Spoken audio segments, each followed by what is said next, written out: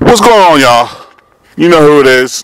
Mr. Warmack, a.k.a. Low Rent, a.k.a. The Ignorant American, a.k.a. The Truth As You Know It, a.k.a. Dirty Business, a.k.a. The Jet Jaguar of YouTube. Hey, ladies and gentlemen, how you doing? You see the pretty face? It's Mr. Warmack, and I'm definitely in the building. Now, as you can tell, this is another podcast. I'm going to start doing more of these. People request them. And today I brought another friend of mine. Here he goes. Mr. Good Luck Jonathan, President of Nigeria. Now, we're confused as why doesn't anybody want this position that's coming up that this guy just recently retired from? And you're going to see him in 2, 3, 1. Look, everybody, it's John Boehner. And John Boehner recently retired or left his position of Speaker of the House. And he was Speaker of the House. But the problem with the Republican Party is nobody wants the position as of right now. You had two guys. The successor didn't want it. He was the whip. He didn't want it. Well, they said he was messing up anyway, his job anyway. And now the guy that they're coming to agree upon is Paul Ryan. Now Paul Ryan's stuck between a rock and a hard place. Paul Ryan wants to take it. I feel if he does take it, he'll take it out of a sense of duty to the party. But the problem with the Republican Party is this. Both parties, imagine two cars going into a wall. The Democrats are going to a wall 100 miles an hour, and the Republicans are going at 70 miles an hour. But the difference is the Democrats are driving, and the Republicans don't have anybody behind the wheel. Because nobody wants to be behind the wheel right now.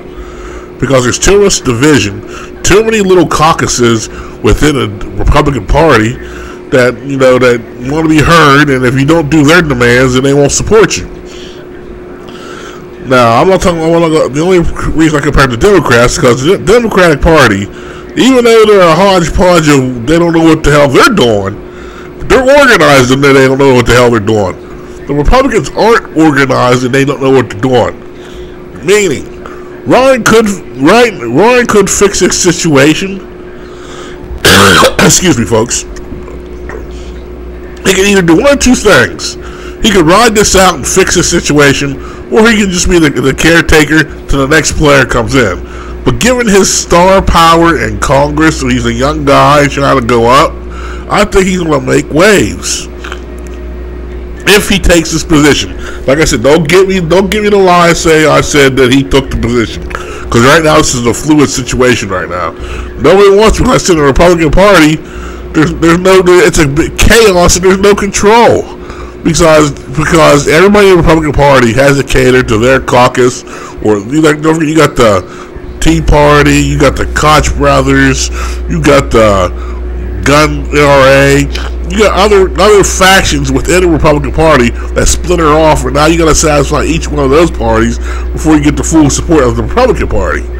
And that's the problem with the Republicans. With the Democrats, they'll take anybody. They don't care. They don't care if you rob, rape, or kill. They'll take you as long as you vote for them. But not like the Republicans.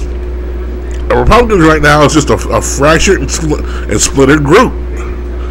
And I hope, and if Paul Ryan does take it, which I think would be good for the party, if Paul Ryan did take the job.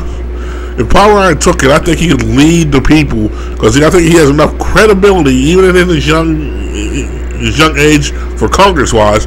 I think he has enough credibility where he could pull the Republicans together and say, hey, look, it's time just to cut all this madness and let's just put on the agenda. Because, look, how are you going to have a fractured party?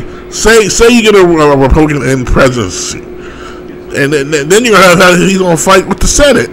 And with the House. It's going to be like when Obama had control of the House and the Senate, he couldn't do nothing.